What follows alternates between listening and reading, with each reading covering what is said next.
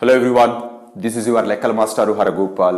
ఈ వీడియో నుంచి మనం 9th క్లాస్ లో ఉండే అనదర్ ఇంపార్టెంట్ టాపిక్ ఒకటి డిస్కస్ చేయబోతున్నాం.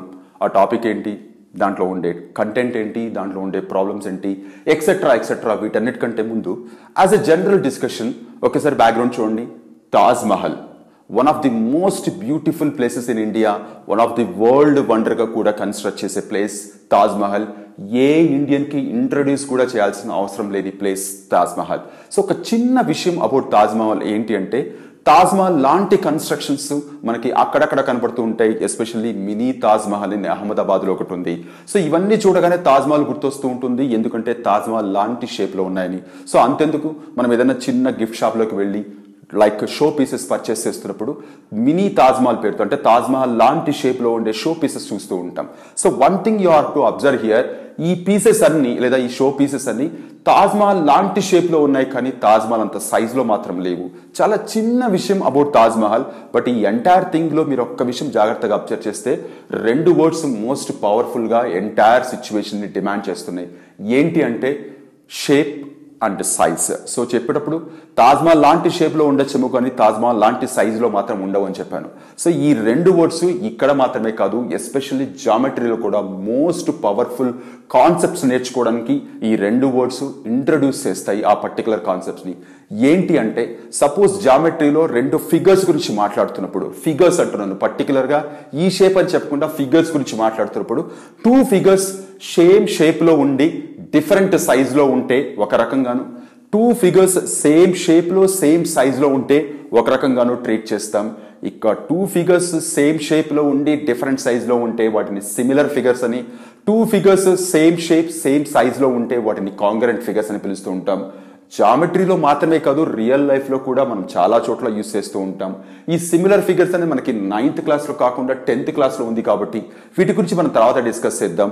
కాంగ్రుయెంట్ ఫిగర్స్ దగ్గరకు వచ్చేటప్పటికి, two figures if they are in same shape and same size they are set to be కాంగ్రుయెంట్ figures. Real life లో ఎక్కడ చూస్తామని మీకు డౌట్ రావచ్చు. బెస్ట్ ఎగ్జాంపుల్ ప్రతి ఒక్కళ్ళు ఫేస్ చేసేది, మార్నింగ్ ఫ్రెష్ అప్ అయి బయటికి వెళ్ళేటప్పుడు అద్దం ముందు నిలబడి చెక్ చేసుకుంటాం. సో అద్దం ముందు నిలబడగానే అద్దంలో మన ఎంటైర్ పిక్చర్ కనపడుతుంది. మీరు ఏదైతే ఇమేజ్ చూస్తున్నారో ఆ ఇమేజ్ ఎగ్జాక్ట్ గా మన ఇమేజ్ కి కాంగ్రుయెంట్ ఫిగర్ అయి ఉంటుంది. ఎందుకంటే ఈ రెండు ఫిగర్స్ ఒకే సైజ్ లో ఉన్నాయి, ఒకే షేప్ లో ఉన్నాయి, కాబట్టి ఈ రెండు ఫిగర్స్ ఒకదానికొకటి కాంగ్రుయెంట్ ఫిగర్స్ అవుతాయి. So కాంగ్రుయెంట్ figures are nothing but two figures which are in same shape and same size.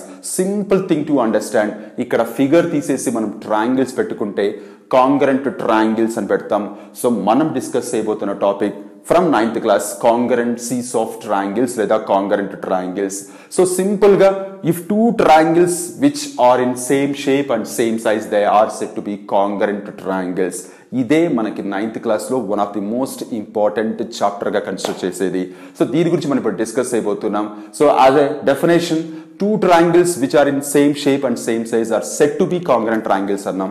So రెండు ట్రయాంగిల్స్ ఇలా చూడగానే మనం సేమ్ షేప్ లో ఉన్నాయి, సేమ్ సైజ్ లో ఉన్నాయని మనం ఎలా డిసైడ్ చేస్తామని మీకు డౌట్ రావచ్చు. రెండు ట్రయాంగిల్స్ తీసుకుంటే అవి రెండు కాంగ్రుయెంట్ అవుతాయా లేదా అని జస్టిఫై చేయడానికి కూడా మనకి కొన్ని కండిషన్స్ ఉన్నాయి. ఆ కండిషన్స్ ని మనం కాంగ్రుయెన్సీస్ కండిషన్స్ అని అంటుంటాం. సో ఎస్ఎస్ఎస్ కాంగ్రుయెన్సీ అంటే సైడ్ సైడ్ సైడ్ కాంగ్రుయెన్సీ, తెలుగులో అయితే భుజము భుజము భుజము సర్వసమానత అని. ఎస్ఏఎస్ కాంగ్రుయెన్సీ సైడ్ యాంగిల్ సైడ్ అంటే భుజము కోణము భుజము. థర్డ్ వన్ ఏఎస్ఏ కాంగ్రుయెన్సీ అంటే angle side angle. And fourth one RHS కాంగ్రుయెన్సీ right angle హైపాంట్యూస్ side కాంగ్రుయెన్సీ, తెలుగులో అయితే లంబ కోణము కర్ణము భుజము సర్వసమానత అంటాం. ఈ 4 కండిషన్స్ లో ఏ ఒక్కటి సాటిస్ఫై అయినా మనం తీసుకున్న రెండు ట్రయాంగిల్స్ కి ఆ రెండు ట్రయాంగిల్స్ కాంగ్రుయెంట్ ట్రయాంగిల్ అని చెప్తాము.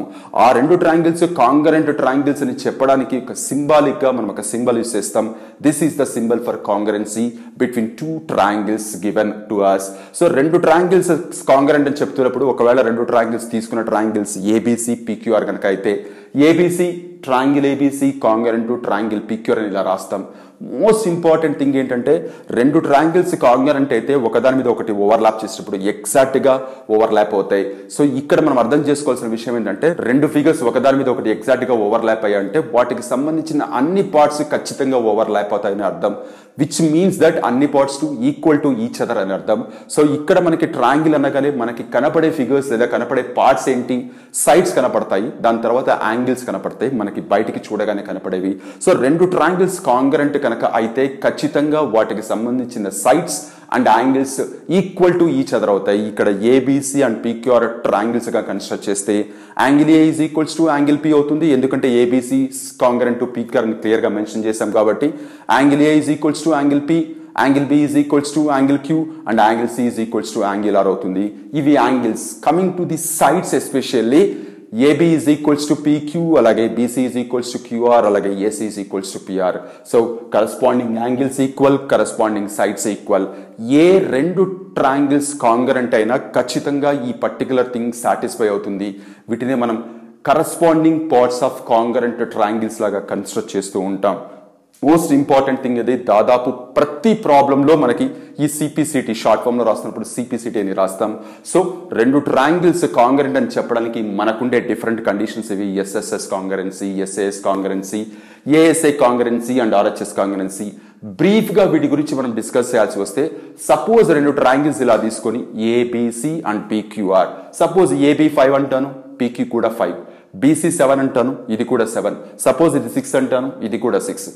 5 7 6 5 7 6. ఎగ్జాక్ట్ గా ఇక్కడ ఏ సైజ్ లో అయితే సైడ్స్ ఉన్నాయో ఇక్కడ కూడా అదే సైజ్ తో సైడ్స్ ఉన్నాయి కాబట్టి అకార్డింగ్ టు సైడ్ కాంగ్రెన్సీ ఈ రెండు ట్రయాంగిల్స్ కాంగ్రెంట్ అవుతాయి.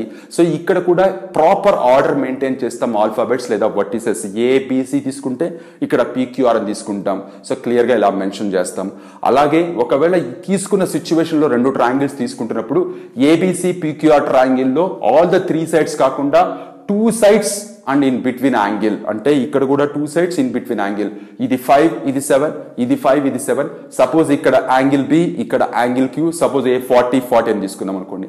ఈ రెండు ట్రయాంగిల్స్ ఒకదానికొకటి కాంగ్రెంట్ అవుతాయి according to side angle side కాంగ్రెన్సీతో. అలా కాకుండా రెండు ట్రయాంగిల్స్ తీసుకొని especially 2 angles in between side. So suppose ABC and PQR ట్రయాంగిల్లో ఇది 40, ఇది 70, ఇక్కడ 40 70 తీసుకొని సపోజ్ ఇది 7 7 తీసుకుంటే అకార్డింగ్ టు ఏఎస్ఐ కాంగ్రెన్సీ ఈ రెండు ట్రయాంగిల్స్ కాంగ్రెంట్ అవుతాయని చెప్తాము.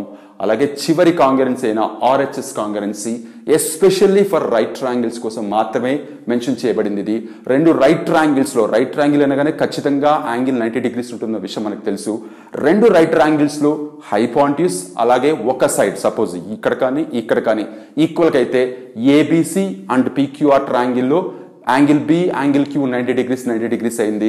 అలాగే ఇక్కడ ఉండే ఏసీ ఇక్కడ ఉండే పిఆర్ హైపాంట్యూస్ ఈక్వల్ క్లియర్ గా కనపడుతుంది 13 అని. సపోజ్ ఇక్కడ 5 అని తీసుకున్నాం. సో రైట్ యాంగిల్ హైపాంట్యూస్ సైడ్ ఈ రెండు ట్రయాంగిల్స్ అకార్డింగ్ టు ఆర్హెచ్ఎస్ కాంగ్రెన్సీతో ఇవి రెండు కాంగ్రెంట్ అవుతాయని చెప్తాం. So my dear children, 2 triangles congruent అని చెప్పడానికి proper definition, if the 2 triangles are same shape and same size they are said to be congruent triangles. ఇది basic definition. రెండు triangles congruent అని చెప్పడానికి మనకు ఉండే కండిషన్స్ ఇవి. రెండు ట్రయాంగిల్స్ కాంగ్రెంట్ అయితే this is the symbol for కాంగ్రెన్సీ. Congruent అయితే అన్ని కరస్పాండింగ్ పార్ట్స్ ఈక్వల్ గా ఉంటాయి. వాటిని మనం షార్ట్ ఫామ్ లో సిపిసిటీని రాస్తాం. దాదాపు ప్రతి ప్రాబ్లంలో మనం ఇది యూజ్ చేసుకుంటాం. So my dear children, this is the just basic information about the congruencies of triangles.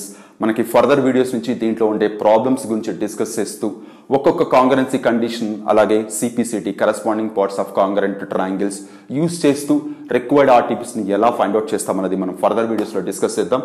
Will meet in that video. అంతవరకు take care, by by. Your లెక్కల మాస్టారు హరగోపాల్.